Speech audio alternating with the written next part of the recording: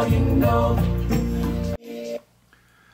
What's going on, guys? Today for arms we are starting off with a straight set of tricep pushdowns with the rope extension on the cable machine. We have 4 sets of 16 and we have running in place for our cardio acceleration.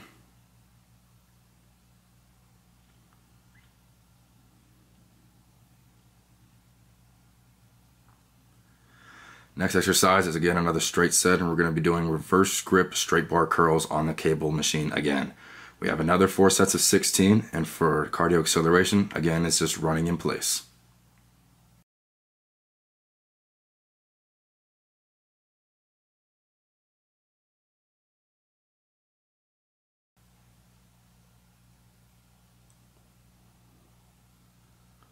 Next exercises is going to be a superset, and we're starting off with easy bar cable curls. Again, another 4 sets of 16. Nothing new for these exercises in this workout. You're trying to get a good squeeze at the top of the rep, get a pump.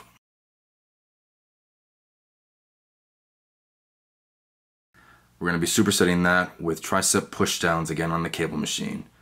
It's going to be another 4 sets of 16. Pump it out, get the reps out.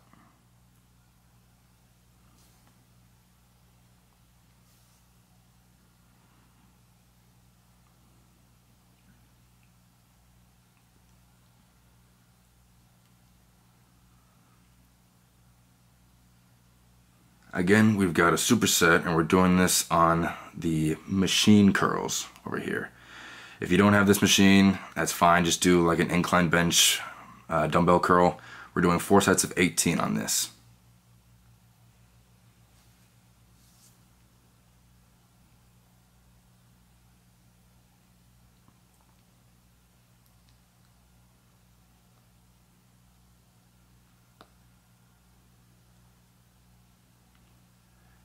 Supersetting that with the machine pushdowns.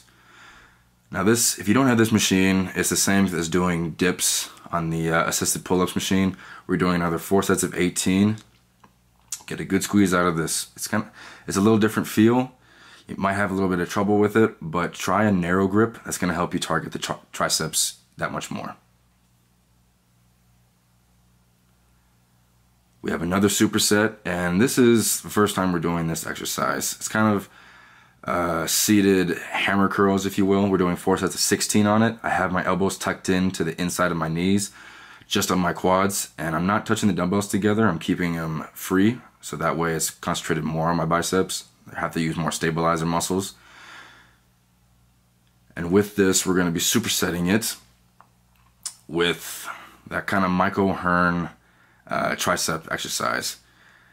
Not really sure what to call it, but we're doing the 4 sets of 16 on this.